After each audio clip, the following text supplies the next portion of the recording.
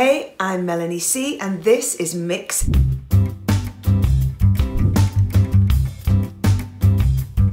My new song, Who I Am, is really fun, really danceable, but there's quite a thoughtful lyric.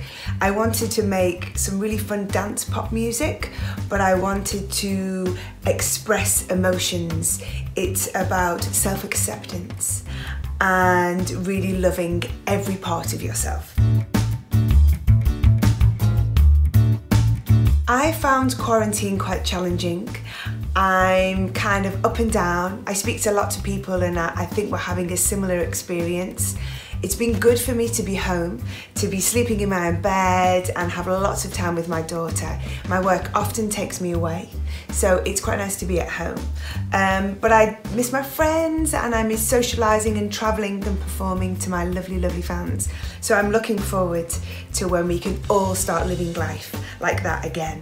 My days are quite busy as Who I Am is out now. I've still had lots of promotion to do. I've been speaking to lots of people online. I've been doing Q&As and streaming lots for my lovely fans out there, and I've done some DJ sets and we're planning to have a performance go online as well. I suppose it's just kind of compounded what I knew. Although I love being at home, I do love to travel and I'm missing that, and I really don't like housework. I love being Sporty Spice and I embrace her more now than ever.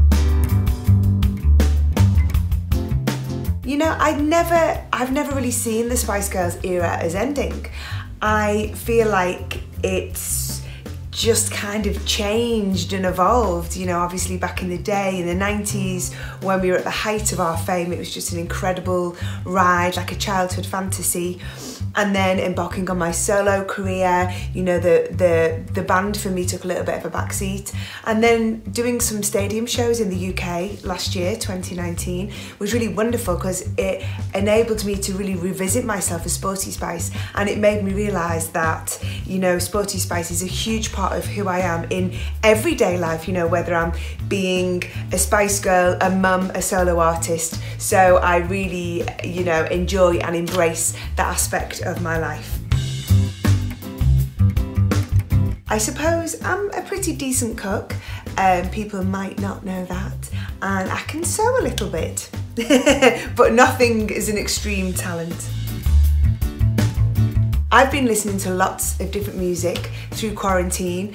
Dua Lipa dropped her new album at the beginning of quarantine and I love that. I love the songs, I love the style, I love the production, I love her, so that's really cool.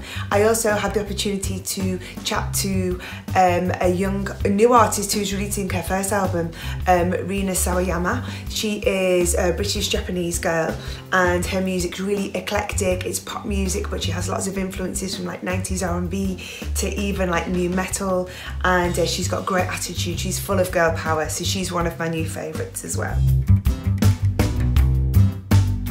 I'm definitely the quietest Spice Girl. I think between me and Victoria, we are the quietest. So Sporty and Posh are the quieter ones, and between Jerry and Melanie, I think Melanie probably wins as the loudest Spice Girl. I think you'd all agree that.